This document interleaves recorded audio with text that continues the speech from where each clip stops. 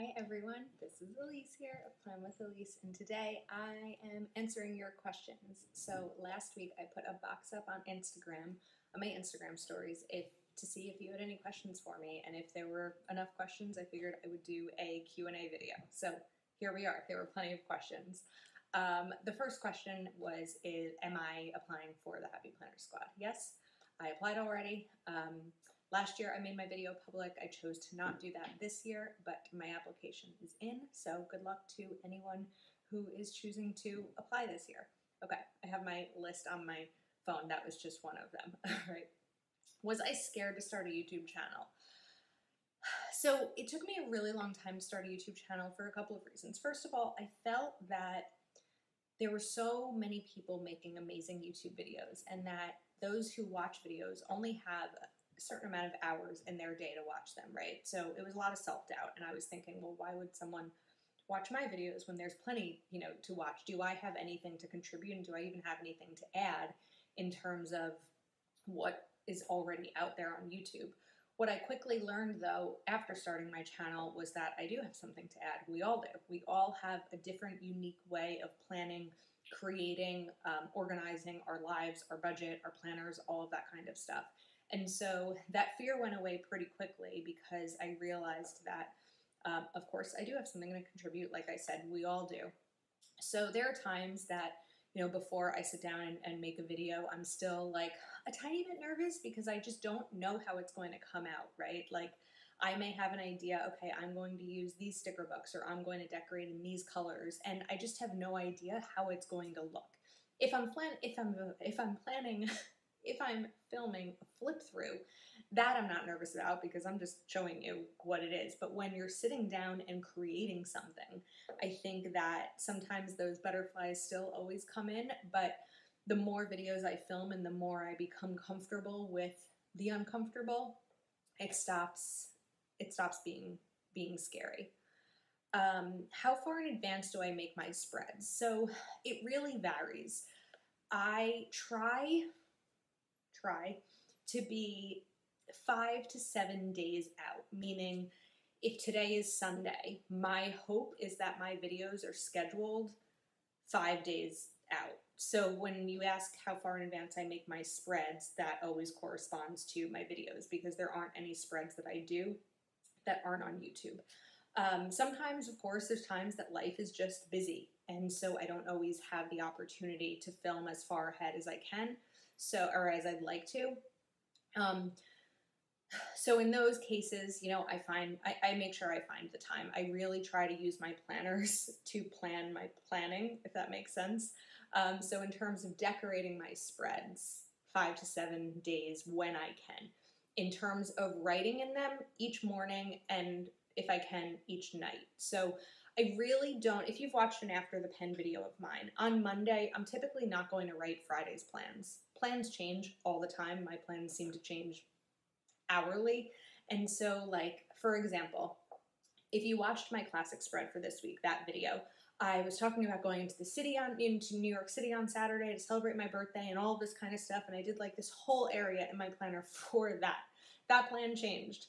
So I'm still going to be celebrating my birthday with this friend, but it's not going to be on Saturday, it's going to be on Friday, and so I don't know if I'm going to move those stickers or draw an arrow or something like that. I'm also not going into New York City anymore. She's coming back out to New Jersey.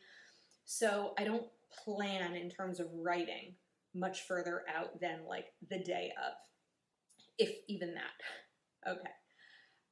Next up, these aren't in any order. I didn't categorize them. What is one mistake that I've made that you can learn from in planning or budgeting? Okay, planning first. Thinking that you need to buy all the things. When I first started planning, I bought all the things, and I didn't need to. Now, clearly, I have a lot of things. This is over 3 years of planning. But there's also a lot more that exists now. Like, if you are just starting out, and today is your first day discovering happy planning, there's probably double the amount of sticker books than there were 3 years ago, because they used to not come out with so many new ones each year, I don't think, and now there are more releases, more products, more Be Happy boxes, all of that. So Now what I do is I really only purchase what I like. If there's a release and there are 10 new sticker books, I may only get 2 or 3 of them. And sometimes I may wait until they go on sale at a store or something like that, because I only want to spend my money on what I know I'm going to use. You know, I've made the mistake in the past of buying everything to have it, and now I have sticker books that are years old that I really haven't used at all. A mistake that I made in terms of budgeting. Well, first of all, not having a budget. That was a big mistake that I originally made. But once I started budgeting, I think not being realistic with my budget. So how do I explain this? If you have a family of 4, you probably need to figure out a realistic grocery budget. So my grocery budget, I talk about this often, is $50. Here's my wife. Is $50 a week. Sometimes I go under and sometimes I go over. But what I do when I go under is I hold all of that in an envelope so that when a time comes that I go over, I have that prepared. You can't feed 4 on $50 a week. You probably can't even feed 2 on $50 a week. And so being realistic and understanding how your budget applies to your individual circumstance, whether you're an individual, a couple, whether you have kids, anything like that, just being realistic with that is probably a mistake that I made originally, because I only accounted for my bills.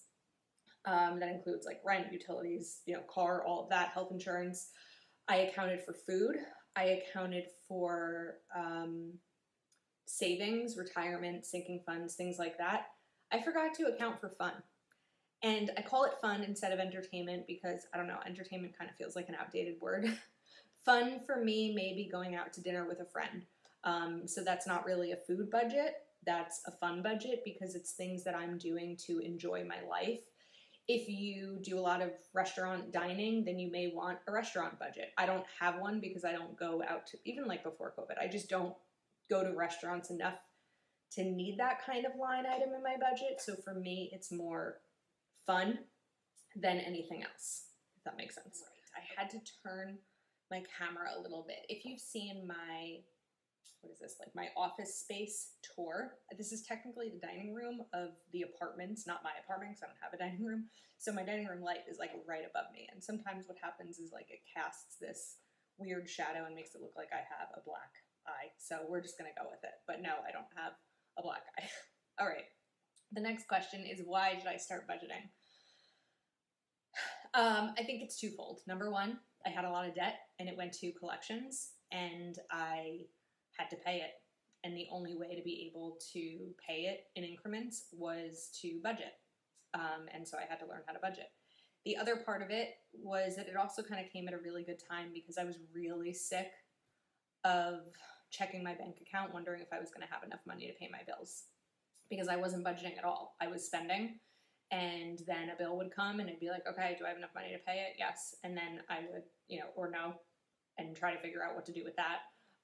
So I just had no budget, and I had to. It's hard to explain because I almost don't remember what it was like to live without a budget, except for like I can picture sitting in my old apartment, like checking my phone, checking my bank account on my phone, and like trying to figure out, okay, if I have these many paydays left before this bill is due, am I going to have enough money? Okay, I can't spend more than this that week. And I guess technically that was the first step of budgeting.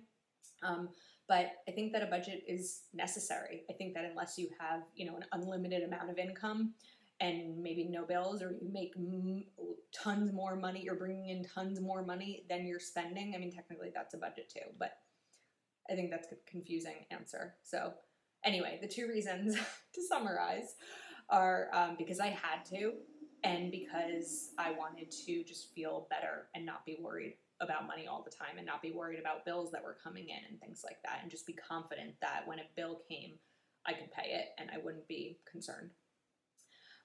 Do I prep all of my planners on one day and schedule them on YouTube on different days? I don't prep them all in one day. I prep them in several days. So the day that this video is being filmed, I've done 5 videos. This is the 5th. So 4 of them, of course, were Plan With Me's. Sometimes I do one video a day, sometimes I do 2 or 3, and sometimes I don't do any. It really just depends on my schedule, but I definitely don't film, like, tomorrow's video has been scheduled for, well, tomorrow, it's confusing. Okay, this video is going up on Wednesday evening. This should be going up on Wednesday evening. Wednesday's my birthday. The videos that are around that, so earlier in the week, later in the week, and I think Wednesday through like Sunday is already up on YouTube and it's already scheduled. So my videos go up at 10 p.m. Eastern, and like I said earlier in this video, I try to do them 5 to 7 days out, you know, when I can. The day that I'm filming this, my videos are currently scheduled for, except for this video, for 1 week out. So through the following Sunday. So now I know that the next video I go to film, the next plan with me, is going to be for Monday, the 19th of July. I was just looking at my calendar. The 19th of July, because I'm scheduled through July 18th. I also typically film them in chronological order, because if something comes up and I'm not able to film, I want to know that I'm at least scheduled in chronological order, if that makes sense. So like I said, the next video I need to film will be my big plan with me for the week of the 18th. The video after that I'll film is whatever video is going to be that next day, and then so on and so forth. So that's kind of how my filming schedule goes. How long have I been happy planning? Since April of 2018. So I found Happy Planner in April of 2018. I was stressed and needed some creative outlet. Growing up, my mom and I always went to craft stores and we always did crafty things together. And I was like touching my hands because I needed to do something with my hands. I work on a computer, as many do, and some don't. And I needed to do something that felt creative, but with my hands, and it wasn't technology based. So I went to Michael's and I saw planning. I saw Happy Planning. I was like, well, wait a second. I can craft, but also be productive. Like, this isn't just like buying, what's something my mom and I did. We had one summer where we made a lot of candles, and I love candles, and I loved candle making, and not that there's anything wrong with going and buying candles, because I think it would be really fun to do that again, but at least I knew this was going to be a hobby that for me, it would be productive for me. So that was April of 2018. I think in May of 2018, I started my Instagram account, and then in June of 2020, my YouTube channel. Tips for working by yourself.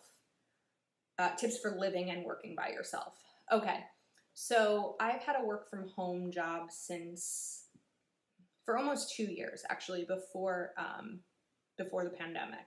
My company closed down. Maybe we closed down the office maybe 6 months before. So I've been working from home for a long time. One of the things that helps in terms of my productivity, I mean, my job is very fast-paced. There's really no downtime. So of course, having demands and things that I have to do help me be productive work-wise, but also everything that I do at work is time-tracked. It's not an individual thing. It's not like a me thing. It didn't start because we were working from home. I work in a type of industry where a client buys time and we work towards that time. And so my work is time tracked so we can figure out, it's sort of like, I'm not a lawyer, but it's kind of like how lawyers have billable hours. The work that I do is typically billable. And so I use a timer. Everyone in my company uses a timer, so I know how much time at the end of the day or at the end of the week I've tracked. If you don't have a time tracking thing and you're looking for a way to help you be more productive, I recommend looking up the Pomodoro technique. I think that there's like a Chrome extension where it's a certain amount of focus time, like heavy focus time, and then it'll like ding or whatever sound it makes, and then kind of a little bit of a break, and then a ding again. And so you can focus, and then have a break, and then do that again. So it's kind of like blocked out for you. In terms of spending a lot of time by yourself, I've picked up other ways to occupy my time. So YouTube is a big one. YouTube takes a lot of time. So that takes up a decent amount. I recently started running again. Well, not again. I have never been a runner, but I recently started running. I've also picked up reading again for the first time in, I don't know, maybe a decade. I think it's really important to write down things that you can do, whether they be outside or inside, or people you can call, or things that you can do to catch up with others. Like, I have a big family, and so I'll think like, all right, which aunt or uncle or cousin haven't I spoken to in a while? What friend haven't I spoken to in a while? And I'll give them a call. You know, what area of my apartment can I clean? Do I need to reorganize my shirts? Like, just things like that, where if you're stirring a little bit and feeling like you need to do something to occupy that time, I definitely recommend figuring out a hobby that may work. So for me, it's YouTube, which isn't as much a hobby anymore. It's still a hobby, but it's also a job. For me, running or exercising and reading, and then again, just like being social over the phone, because of course you can't always have the opportunity to be social in person. Okay, why did I make a YouTube channel? I wanted to. I kind of touched on it early on, but why did I make one? I don't know if there was any real specific reason. Part of when I started it was shortly after I moved in with someone I used to live with, and I had a lot of extra free time because I wasn't spending time driving between my home and his anymore. I felt ready. I started my YouTube channel a few weeks after last year's squad was announced, and I didn't make it. And I didn't start my YouTube channel by any means to make the next squad, but it felt like a natural next step for me in terms of Plan with Elise and where that was all going. So I think I decided one day I wanted to have a YouTube channel. I bought a couple pieces of equipment. They were delivered through Amazon the next day or 2 days later. And then I just did a Plan with Me, and then just kind of continued doing them and never really looked back and never regretted it. Am I training for a specific 5K event? No. I'm doing the program called Couch to 5K, which is just meant to help build up your stamina and strength in terms of being able to run. For me, I'm just trying to be better than I was yesterday. So it's been really rainy and humid for the last few days here, so I haven't run. So I'm guessing the next time I do, my numbers probably won't be as good as they were a week ago, but I wanted to find an exercise that I enjoyed, and this is one that I actually am enjoying because I find it really doable. It's 30 minutes, and it's like a 5-minute walk to start, a 5-minute walk to end, and then like increments of 90 seconds or 2 minutes of walking and jogging. Not like running fast, but walking and jogging in between. Do I find planning on camera stressful? Sometimes. If it's a spread that's not working out, then yes.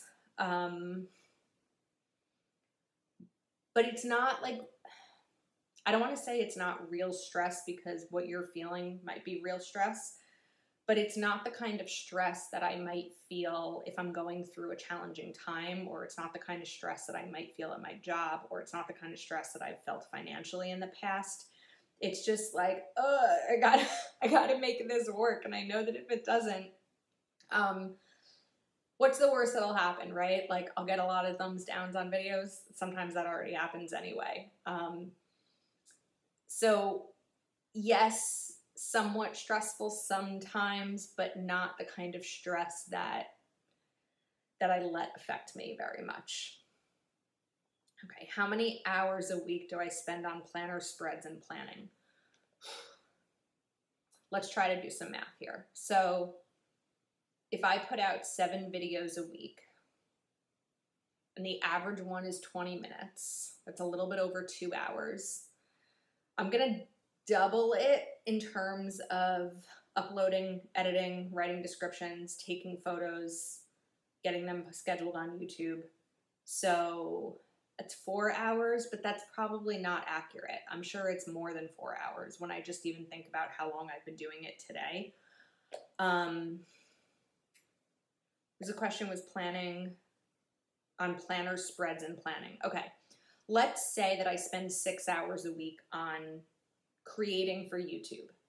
Then I probably spend another 2 hours a week in my planners. If I spend a little bit of time in the morning and a little bit of time at night in each of my planners. So what did I say I was at? I forgot. It's under 10. 10 sounds like a lot, but I'd say it's under 10.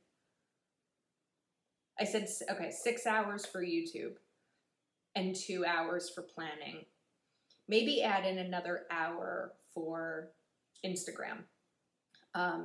So we're still under 10 hours.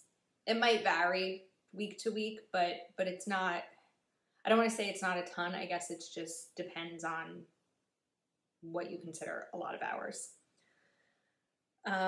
Will I launch a Patreon group? Not today.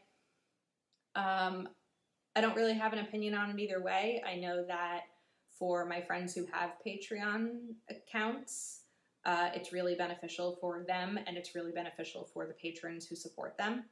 I'm a patron of 3 accounts, and I really find it very valuable and useful.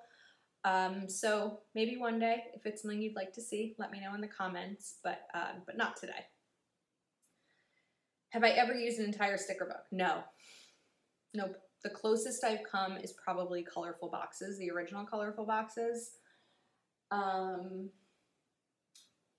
And Womankind. I've used a lot of Womankind stickers, but I've never used an entire sticker book.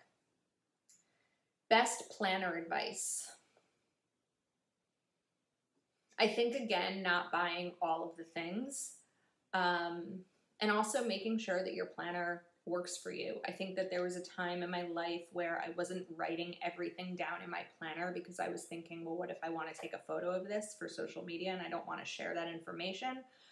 But in that case, I probably wasn't being true to myself and my planner. So if that situation were to come up now, if I wanted to write something in my planner today that I didn't want to go on social media, I would either not take a photo of it, I might cover it up with like a pen or a prop or something, or I might use an app to like smudge out the confidential information. So I guess that would be my tip in terms of planning and social media combined. Planning on its own is figure out what kind of layout works for you, whether it's a vertical, a dashboard, a horizontal, and a block layout. You know, try a couple, but try them not by buying. Try them by sort of drawing out, or you can even find templates online and figure out what kind of system works for you. Our brains all function super differently, and so a layout that may work for me for a specific area of my life may not work for you. Best life advice. I've been thinking about this one a lot. I don't know why I look surprised. Versus instead of best life advice, I want to kind of change it to the best thing I've learned, I guess, sort of life advice, it's knowing the difference between the things you can control and the things you can't, and accepting the things that you can't control and letting them go. What year was it? 2020, my word of the year was release. And it ended up being a really great word for me because I just continued to remind myself of that. I had a keychain with the word on it. I had a bracelet with the word on it. And would just be like, let it go, Elise, let it go. And letting go of things, letting go of people, just letting go of the things that I couldn't control. And taking control of the things that I could. You know, life happens and we do have control over, you know, a decent amount of it. And so having the strength to focus on those things that you want to be able to control is really important. And I wasn't always that way. I felt that early in my 20s, I used to kind of let things happen instead of making things happen. And now, of course, there are things that I do have to let happen because they're out of my control. But there's plenty that I can make happen because, you know, I write my life. What I do in this next moment, in this next hour, in this next week and month is up to me. However, if we want to talk about things we can't control, right? Like, I applied for Happy Planner Squad. That's, you know, coming up in the next month or so in terms of announcements and all of that. And so I can control my application. I can control what I write down. I can control my video. I can control whether it's public or unlisted. I cannot control whether or not I make the squad. And so knowing the difference between those two things is really, really important. So I think that's the biggest lesson that I've learned. And yeah. Okay, so I think those are all the questions. Let me see. Just scan through them again. Yeah, those are all the questions. So I know that was on Instagram and not on YouTube. If you end up having questions that I haven't answered, shoot them down below in the comments, because maybe we will do a part 2 of this from questions from YouTube separately from the ones that came in through Instagram. So if you are not already subscribed to my channel, please do take a moment to like this video and subscribe. Thank you so much for watching, and I will see you next time.